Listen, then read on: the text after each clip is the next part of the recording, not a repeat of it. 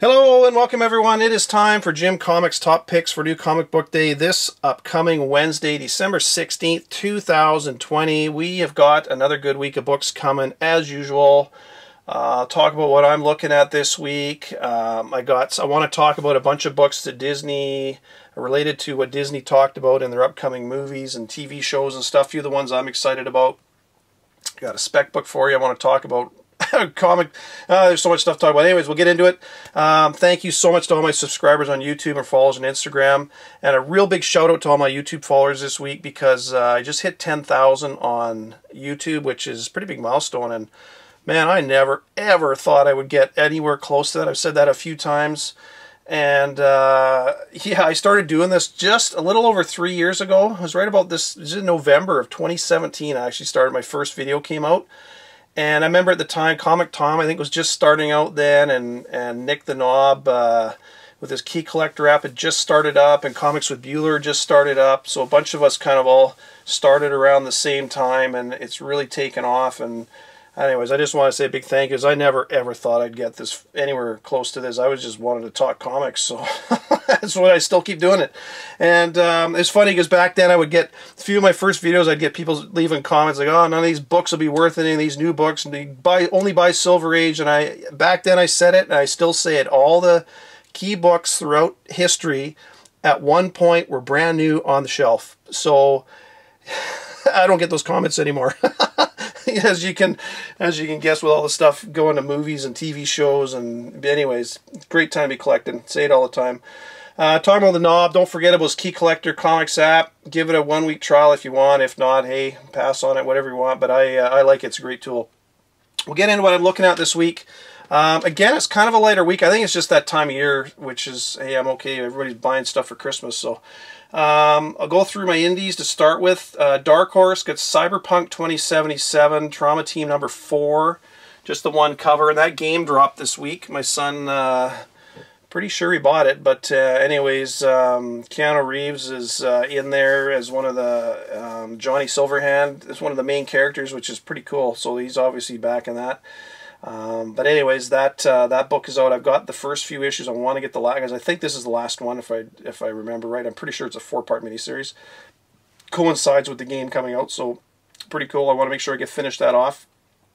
One from Image. I'm not sure if I'm going to pick this up. Post Americana number 1. There's a whole bunch of covers for it. I'll be honest. I'm going to kind of have to flip through that one at my shop and see what's going on with that. But that's one I'm looking at. From Titan. Got Blade Runner 2029, issue number 1 is out. Cover is a Momoko cover, which is, I'm going to grab that just because it's a Momoko cover. There's a bunch of covers for this one as well, but I'm only getting the one Momoko one. And these are all canon. Like the last Blade Runner series that came out, this series is canon as well for the in continuity and everything, so I'm definitely buying this. From Scout, we've got Sam and his Talking Gun number 1, just the one cover. There was an ash can for this that came out. I can't remember which Comic-Con it was through. Might have been New York Comic-Con. I don't remember, but I know there was an ash can for this. You can find those out in the wild, but not a lot of them printed. But I'm going to try and pick that one up because it looks pretty good. I want to definitely get that one. And from Boom, I'm doing these totally out of order. We Only Find Them When They're Dead number 4 is out this week. Got 3 covers for that. As usual, there's a bunch of really nice covers. Man, I like the covers. And there's a second print for number 3 out this week as well. Really like, I love what Boom's doing with their books.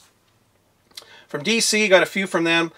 Batgirl number 50, the second print is out. I don't have a cover image for that, so that might be one. If they sneak, a lot of times DC just changes the color in the background, but if for some reason they change the cover of that and you get a low print, it won't be that low, but it'll be lower than a lot of them. Try to get that one. That might be a good one this week. Batman 105, got the 3 covers that you usually get, cover A and B, both pretty nice covers. I just go with cover A, and then you got your cover C, which is your one for 25. I know a lot of people are getting those. And then Teen Titans Winter Special One Shot. There's 2 covers for it, and it sounds like there's a new villain showing up in there. I don't know, but I may get that one. Might or may not be a new villain in there. The solicitation makes it sound like there is, so we'll see. That's it from DC. For Marvel, I got one book this week, and it's one of my favorites, Immortal Hulk number 41. 2 covers for that, A and B. And like I mentioned in my last video, I think something's coming with Jackie McGee. It sounds like she's been there the whole way through. She was with the Hulk in Hell, and I think of it, like I say, I talked about 44 last video, where it sounds like something's going to happen to her, and eventually she's going to become a mortal reporter. Anyways, that's it. That is it for the books I'm looking at this week. My picks this week, Batgirl number 50, that second print. I think that one's a good one to get. I like that Blade Runner 2029 issue number 1, cover A, the Momoko cover. And Sam and His Talking Gun number 1. Those are my 3 picks. That's all I got. Just the 3 books. Not a huge week, but some good stuff mixed in there. So I want to talk about Disney real quick, because as you know, by now I know most of you know this. The big one to me was Gore getting announced that Christian Bale is going to be playing him in the upcoming Thor movie, which is, man, that's huge, because pretty much the entire story with Gore revolves around him finding the Necrosword and becoming the God Butcher. So unless he just kind of has a cameo in this movie, and then they play it out more down the road, or it branches off into something else, I don't know. But if there's even a glimpse or a hint at the Necrosword in this movie, holy crap! I know the light bulb has gone off for a lot of people, but if you have not got, because this book, I mean, if you didn't have this Thor run, man, you're going to pay through the nose for it now. It's just, and I have to give a shout out to CBSI. They had an article, I remember seeing an article, I think it was this cover too. I remember seeing an article on CBSI, I want to say 3-4 years ago, and I don't remember who wrote it. It might have been Topher that wrote it. I can't, I have to, if I knew, if somebody knows, let me know, and I'll give them credit. But I like to give people credit. But they had spec on this run of Thor 3 or 4 years ago and said it was a good one to get, and man, were they bang on. They were way ahead of the curve on that one. So good shout out to CBSI and whoever it is that mentioned that. Good on you for that one. But anyways, talking about the Necrosword, so yeah, this one's obviously jumped way up, and that's really exciting. Christian Bale, man, he's going to kick ass in that. But, you know, I know you all know this, because if that Necrosword or even a hint at it shows up, this Venom 3 is going to go through the roof, and it tells you the direction that Marvel and Sony are going, and holy cow, and make sure you get these books. If you don't have them, if you're in the market for these, I highly suggest you pick them up now, because these have kind of cooled off a bit. They were this was a really hot book there for a while, and with the market's gotten saturated with the King in Black stuff right now, so other people are looking at other things, and these, like I say, these have kind of cooled off. But man, oh man, if you want to get these, I really recommend you get them soon, because just like with this Thor run, the prices are going to explode as soon as, it's only a matter of time. If it isn't with Gore, at some point Noel's going to be there. So just get it if you if you don't have it. And one of the other ones they're really excited about, Riri Williams coming. I remember showing this one as a spec book probably a year and a half ago, talking about her first full appearance, and I remember at the time a bunch of you got it. So good on you if you did, because that's a good book to get. And I'm also really excited about Tim Roth coming back and reprising his role as Abomination. This is a good book. I showed this one, I don't know, a year or so ago. But that character, man, I love Abomination. And you know, it's, to me, I also think this Red Hulk is, there hasn't been anything specific said about the Red Hulk that I've seen. I mean, there's been rumors about him coming and everything else. But again, it's only a matter of time, folks. You want to try and get the books that people aren't all hot and bothered about, because the prices are a little cheaper. If you haven't got them, the time to get them was nobody's talking about them. So if you don't have the Red Hulk #1, man, pick it up if you can afford it and if you can find it, and, you know, all that kind of stuff.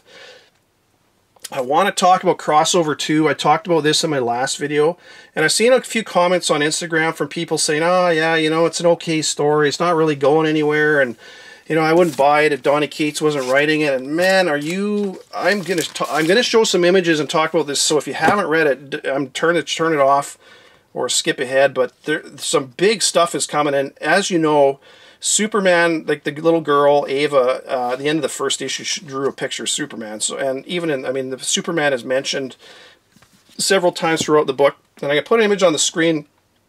I mentioned it where I couldn't find it, but there was an article that I found. It was, I knew I'd read it. It was back in January, and it was Jim Lee and Donny Cates were teasing a crossover event. And obviously you've got a series called Crossover, so do the math. And you had the time, you had Donny Cates draw Venom on a blank cover, or no, I think it was just an image of Venom. I'll put an image on the screen, and then Jim Lee inked it. So I mean, it's just kind of symbolic that the two of them are working together. And then you had Thor #2, which of course had it. You got those glimpses of the DC characters racing off to their doom and everything else, and it looked like they got killed off.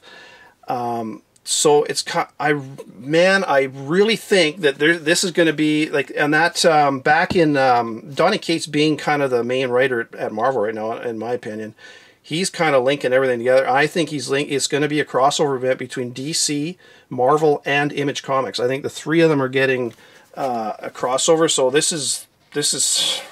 I hope you got this. Is all I'm saying. So I want to show the image. I'm sure a lot of you saw this. In the middle, in the section is about, there's this big splash page of a jail scene, and you got Batman sitting there. You've got Wonder Woman. It looks like Green Arrow. On that page, and on the next page, you've got Spawn. You got Spider-Man. You got Cosmic Ghost Rider. He's giving the finger to the guy, which is kind of funny. And then there's this kid who's he's the one who torched the comic shop in the first issue, is given this gun with what looks to be a kryptonite bullet, and he's told to go to the dome, and he's going to have to obviously shoot somebody or something.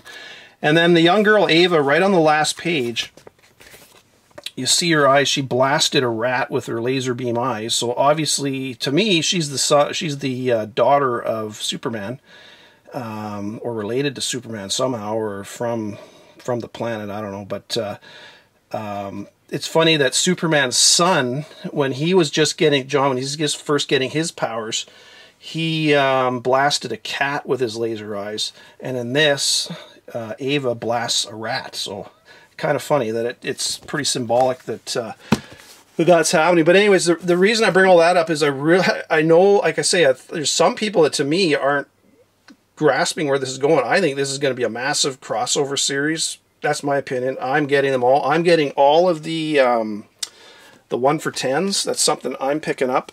I got the 1-for-10 for #2. I've already pre-ordered them for the rest of the series. I did not get the one for #1. So I ordered that off eBay just the other day, but yeah, pay attention to that series. That's all I can say.